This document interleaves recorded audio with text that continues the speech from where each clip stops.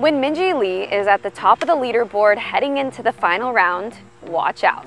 On Sunday, it will all come down to the green behind me. The final putt will drop and the winner will hoist the trophy. But for now, let's recap moving day. I'm Hope Barnett and you're watching LPGA Now. Let's get into it. On Thursday and today you started with 3 birdies. What is it about those first 3 holes? The first hole is actually quite tough, so starting with a birdie is always nice, and then the next hole is a par 5, so you can get close to the green, which is also really nice just for the momentum. And obviously starting with 3 birdies is a strong start, so just having a little bit of confidence going into the rest of the round, which is always nice. But it wasn't just the first 3 holes. She carded 4 more birdies during the round to get to 15 under overall. And it was just one of those rounds where she made golf look easy. The Australian chipped this onto the green to card a birdie on 10.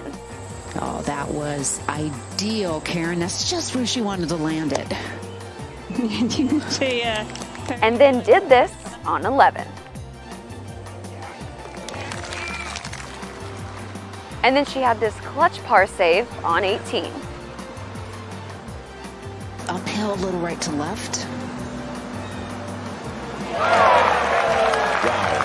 I think depending on how the conditions are of the course, the greens are really bouncy, so there are going to be pins where you can go for it and some where you have to be a bit more smarter. So I think it's really going to depend on the wind and obviously how firm the greens are. But I think as long as I'm pretty smart and I'm one step ahead, I think I'll be all right. Trailing 2 behind, the 8-time winner is Charlie Hull and Pei-Yun Chen. Only needing 24 putts, Charlie rolled these in nicely on 13 and 17.